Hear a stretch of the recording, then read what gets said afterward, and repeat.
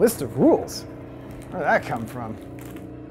Kiss goodnight, sing jock jams, Brahms eats with the family. Oh, Brahms is back, baby! Jeez, you spooked me, man. Well, if it isn't Brahms, my favorite little doll, with a little bow tie too, how about that? Pretty dapper, I know, yes. So you actually expect me to follow all these rules, huh? Well, I can tell you one thing, I am not giving you a kiss goodnight. That's for dadgum sure. Oh, come on. No kisses. Just one kiss. No way. And besides, I thought it was the guy doing the whole thing, not the doll. What's going on here? No.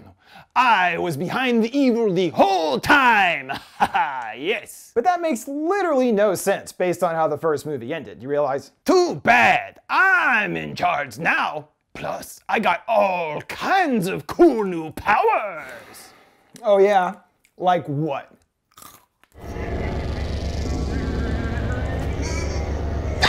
Hey, what the hell? My chippies.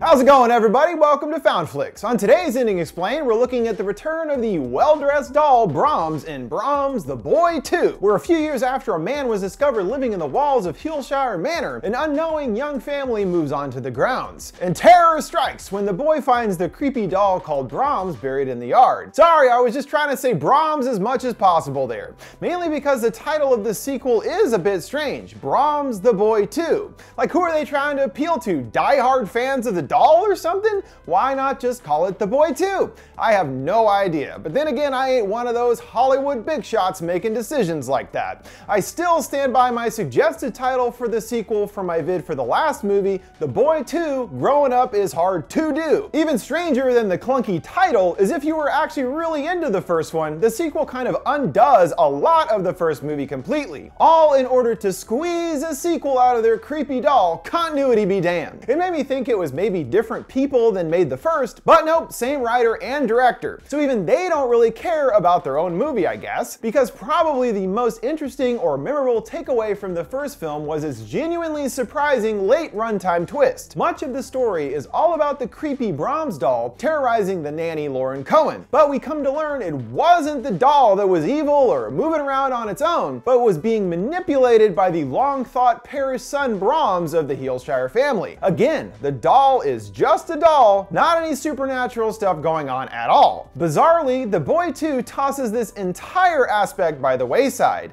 as it now is the doll that is containing some kind of malevolent supernatural entity, and it is actually behind all the evil. Pretty huge retcon of the first, and it's like they just had to change a bunch of stuff to even make the sequel exist at all. The first one wasn't even that good in the first place, so I wasn't really expecting much, to be honest. Regardless of my feelings, there's a whole new Brahms adventure to look at. So we'll be breaking down the story, all of what we learn is now true about the doll, and explaining the ending that boldly sets things to continue into another sequel. Let's first do a recap of what went down at the first movie before picking up with our new family of victims. As mentioned, our nanny Greta was hired by the Healshire family to tend to the Brahms doll, a kind of proxy for their supposedly dead son, which they named the doll after. Eventually learning the human Brahms has been living inside of the walls of his parents' house for 20 years and is now a twisted and deranged killer who has a room and elaborate crawl spaces to move around the house without detection, which Greta and her new boyfriend Malcolm stumble upon. They encounter Brahms wearing a porcelain mask like the doll's, and when Malcolm gets the crap beaten out of him, she tries a different tactic, appealing to Brahms' long-held desire to be part of a normal family, acting as his mother and putting him to bed for his violent actions. He flips and tries to kill her, Greta getting him in the gut with a screwdriver, scooping up the injured Malcolm and fleeing the grounds. Now, I was incorrect back in my upcoming 2020 video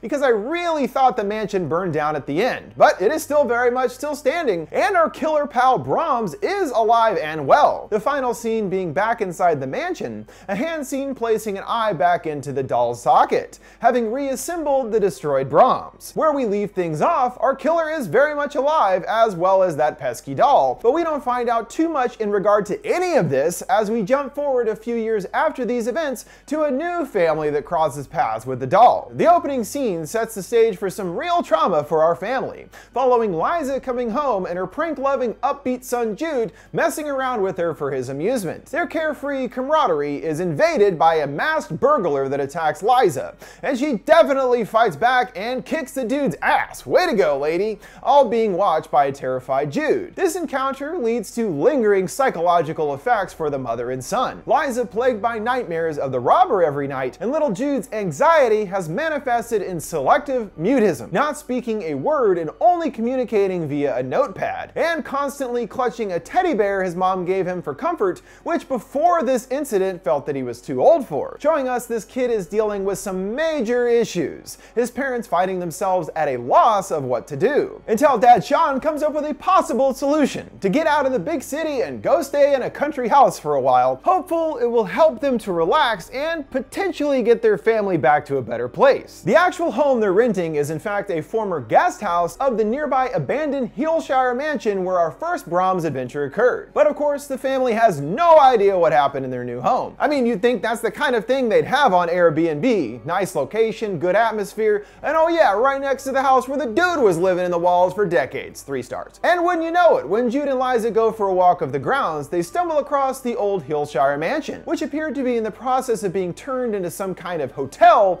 until the new owner simply gave up. Nearby, Jude spots something odd sticking out of the ground, a little doll hand reaching out of the dirt to say hello. They unearth our favorite porcelain boy, Brahms, and Jude is instantly smitten, although poor Brahms has seen better days, all scuffed and dirty after being buried for some time. Mom gives him the old spit and shine, and boom, the doll is good as new. Also noticing, based on some little fractures, that the doll has been put back together again at some point, which we know all about. Jude and his pal are on the fast track to becoming besties, which seems innocent enough at first. That is until it seems there's more than meets the eye to their little visitor, which Jude tells them is called Brahms, and they're like, that's a weird name to come up with, but he informs them that it was actually the doll who told Jude his name, and they're like, okay, sure kid, you're talking to the doll. Now this is only the beginning of something being off about the doll. Liza having several strange encounters that make it seem like the doll is alive and able to move on its own, which is again a huge departure from the first film. Anytime that it appeared the doll moved, it was actually due to Brahms living in the walls moving him around. But his behavior seen here, like his eyes moving on his own, or even somehow changing his little dapper outfits, indicate the doll is much more mobile than we would have expected from the first movie. The parents continue to brush off the strangeness even as the doll becomes more demanding, reaching a breaking point when Jude, courtesy of Brahms, sets a detailed list of rules he wants the family to follow, which is more than enough for Liza, and they decide to get rid of the doll, exclaiming the doll doesn't make the rules around here, they do, which was probably my favorite scene in the entire movie. The doll is literally tearing this family apart. It's really funny to me for some reason. They're on a warpath to take Brahms away, but Liza is stopped in her tracks outside her son's door, hearing him actually talking to the doll, the first time they've heard him talk since the robbery. But as soon as they enter the room, he's mute again, back to communicating exclusively via his notepad. Regardless, his parents are thrilled with this breakthrough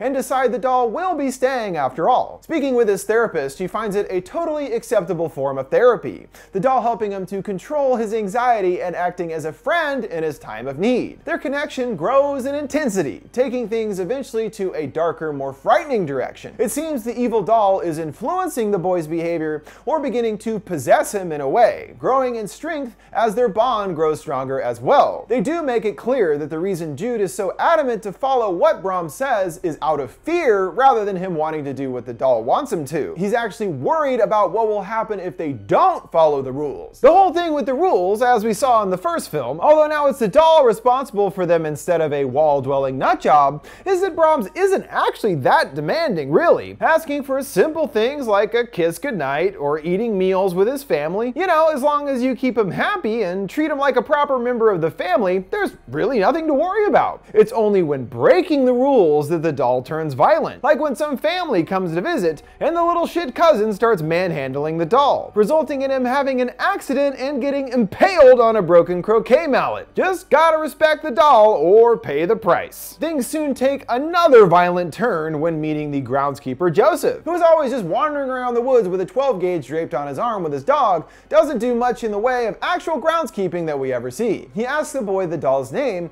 and when telling him Brahms, Joe has a knowing look cross his face, responding, "Of course it is." A not exactly subtle way of showing us that he knows more than he's letting on about what's going on here. His dog also seems to sense something wrong with the doll, initially barking when seeing him and standing guard outside the house. And the doll isn't a fan of the problematic pooch either, wanting it gone. And of course, his pooch does go missing and inevitably is found later dead in the woods, seemingly at the hand of Brahms, or potentially a possessed Jude. All this made more alarming when Liza flips through his notebook, finding several disturbing drawings inside, including what looks like the dead dog and a horrifying future of Jude wearing a mask like the doll's, brandishing a gun, the bodies of his parents on the ground. Well, that's not good. Sure looks like Brahms wants to make sure he and his new friend are together forever without any pushy parents getting in the way. Liza attempts to look into the origin of the doll, finding a model number stamped on his foot, but gets no results in the Super Doll database. During this moment, I was like, maybe try turning it over, lady? I don't know, which she does do about 30 minutes later or something. This time learning of the surprisingly long history tied to Brahms, going back hundreds of years, which is again completely at odds with the first movie. The whole reason he was called Brahms is that he was the name of the kid who grew up in the walls. He accidentally killed a girl, and so his parents pretended he died, getting the doll specifically made as a proxy for their murderous son. Not some random old doll that also happened to be called Brahms. Well, looks like they've changed their minds, even if it doesn't fit their own continuity. Sure, whatever. Who cares? There's more illogical twists and turns still to come. Joe revealing that the Brahms doll is in fact host to a malevolent entity that has been tearing families apart for centuries, being passed from family to family over the years. Each time a child adopts the doll, it influences them to kill, blaming the actions, of course, on the doll. The human Brahms was one of its previous victims, leading to him killing the young girl. And even Joe is a victim of his as well, even now decades later still doing the doll's bidding. Indeed, everything that has unfolded has been due to Brahms' manipulation, Joe admitting that he knew that Jude would be coming. And apparently the doll has a kind of ability to find people that need him and draw them to him. Man, his powers are sure getting confusing at this point. Even more so when they head to the mansion and Joe gets launched against a wall with his mind powers. I'm like, whoa, can this doll just do whatever the heck it wants now? Getting out of hand. The final showdown occurs in the Heelshire's basement, where Jude is about to make his own murderous prophecy come to fruition, wearing a doll mask and suit, wielding a shotgun, about to take out his mom. Sean manages to sneak up unnoticed, bashing the doll's head in, and when shattered, rather than being empty, underneath is a fleshy monstrosity, an icky, malevolent thing living inside of the porcelain shell. They toss it into the fire of a furnace, destroying the doll, and when removing Jude's mask, he seems to kind of snap out of his state, making it appear that Brahms had taken total control over his body, and now the boy is back to normal. Even though this experience in the countryside was probably 6 billion times more traumatic than their random break-in, apparently the family has moved on from their past troubles and decide to head back to their old home in London, and everything seems a-okay for some reason. But in our final twist, we learn that that's not the case. Alone in his room, Jude puts on his porcelain Brahms mask, peering into his reflection in the mirror, feeling Brahms will be happy in his new home just as long as Jude's parents remember to follow those ever-important rules. As Joe mentioned earlier, Brahms' actual intent was to become one with the boy, and it looks like he got his wish in the end. Evil dolls are always wanting bodies in movies, it's a given. Also, Brahms seems to have gotten what he always wanted, a family of his own. This obviously leaves things wide open for the Boys series to continue with little Jude possessed by Brahms, which would reinvent the series again, and might not actually be a bad direction to go if they have to make a dang sequel. This must be the reason for all the retconning going on in the sequel. At the end of the first one, everything was pretty much done, and the doll was only a doll, not much left to work with. So why not make it so the doll is actually behind all the evil and has been doing it for hundreds of years apparently? It immediately does add a lot more to the story than we would have suspected, even if it does not quite fit in with what the first one established. Not that they really needed to make a sequel in the first place, they could have just left it alone, but come on, it's Hollywood. If anything even has a little bit of a success, they're gonna wring that bad boy dry. And Brahms the Boy 2 shows that it's already long overstayed its welcome. Just let Brahms rest in peace Please. This brings us to the conclusion of this inning explained for The Boy 2. It was a pretty toothless PG-13 with no real scares or terror throughout, relying on the cheapest of gags to get by. Although it had some glimmers of something more ridiculous bubbling under the surface, which would have made this a lot more entertaining. Because even at a brisk 86 minutes, this one wasn't exactly a pleasure to sit through. What did you guys think of Brahms The Boy 2 and its ending? Are you hopeful that they'll continue the story in more sequels? How do you feel about them pretty much undoing the entire first movie? Let me know your thoughts in the comments below. Make sure to like, subscribe, and follow. Thanks for watching FoundFlix. See you next time.